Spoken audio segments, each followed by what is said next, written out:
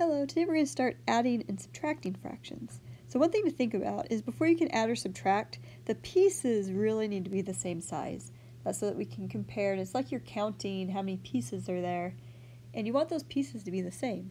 So let's compare these two. So this technically would be 1/2 because we've cut that pizza in half.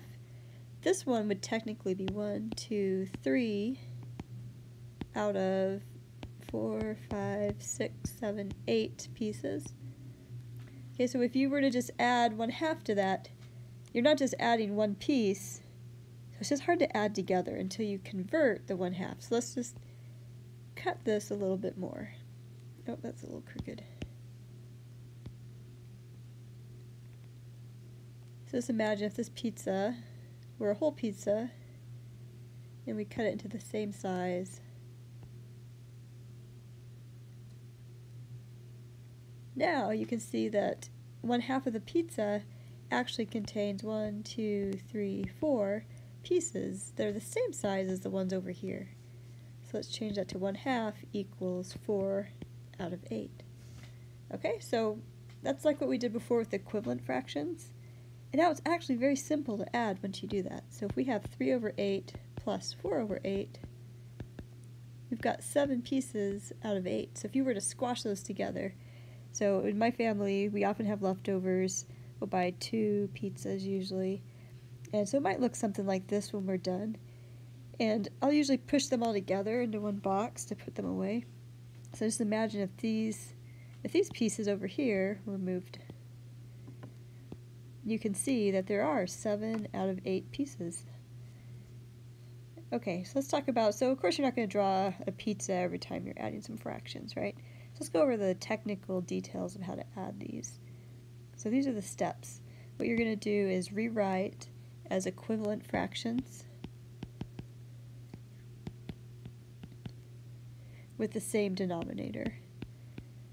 I guess that might sound a little confusing. Denominator, okay.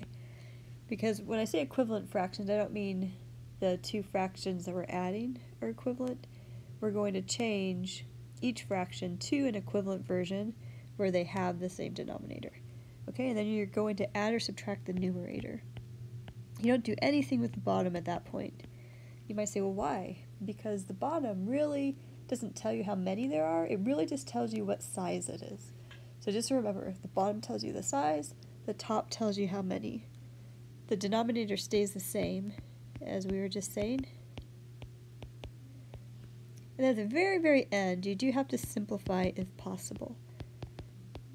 Because, we like things kind of simple in math. We don't want to have this crazy looking fraction when it could actually be just 1/2.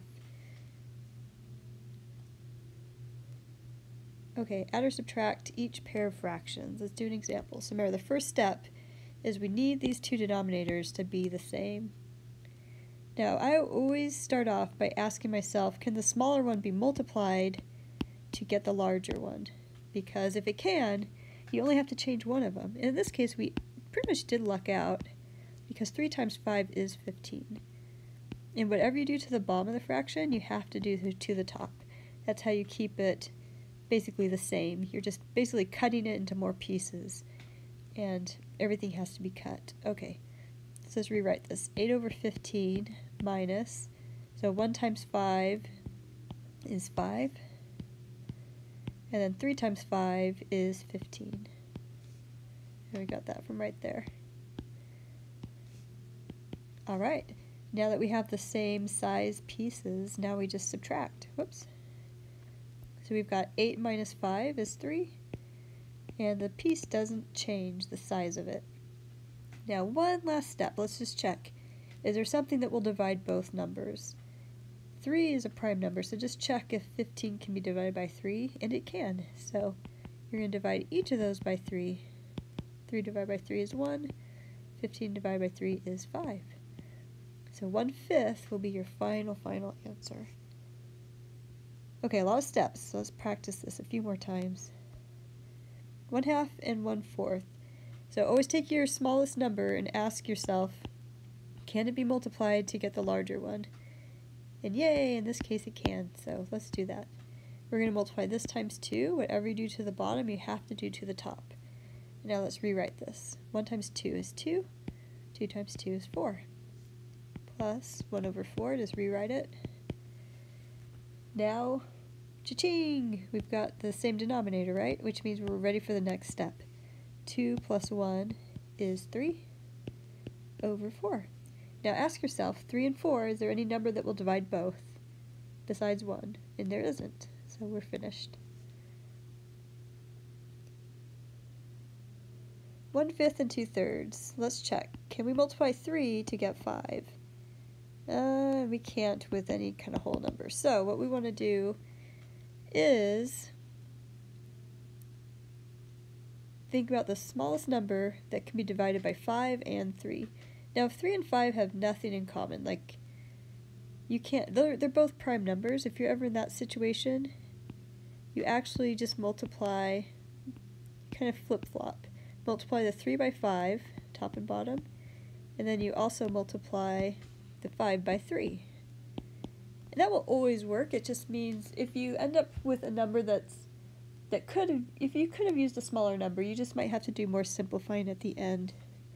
So this is a trick that will always work for getting the same denominator. Kind of just flip-flop and do one denominator by the other by the other. Okay, that wasn't very coherent. But hopefully you understand. Okay, so 1 times 3 is 3. 5 times 3 is 15. Now we're working on this one.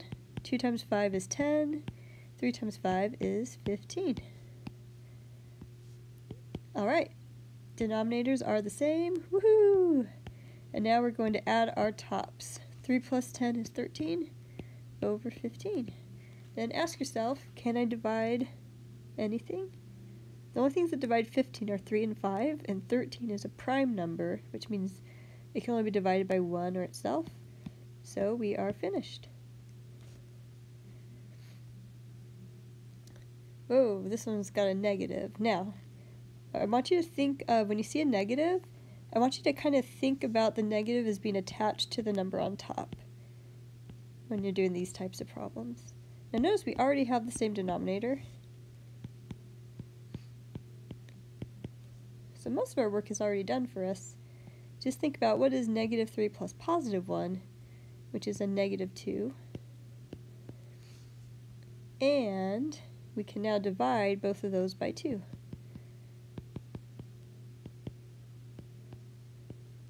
Now just keep in mind, sometimes it's a little bit confusing. You might see the negative attached to either the top or the bottom, or you might see the negative out in front. Those are the same answer.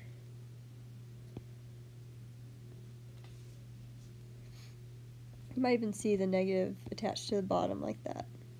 That's also the same answer. As long as there's only one negative there, just think of it as negative 1/2. Okay, last example. Okay, the 6 and 4. This is one of those ones where you can't multiply 4 to get 6. However, since you can divide both of those by 2, it means there's going to be something smaller than just multiplying 6 by 4 and 4 by 6. You can also think of it as factors.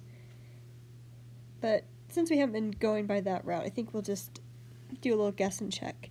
So if you take this number, multiply it by 2, and you get 12, and then just ask yourself, does 4 go into 12?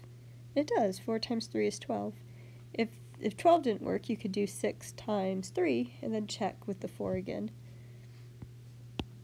So we're going to multiply 6 times 2, 5 times 2, and then we're going to multiply 4 by 3, and 1 by 3. Let's rewrite this. So we've got 5 times 2 is 10, 6 times 2 is 12, minus 1 times 3 is 3, 4 times 3 is 12. Woohoo! We've got the same denominator. Now, notice it is subtraction, so 10 minus 3 is 7 over 12.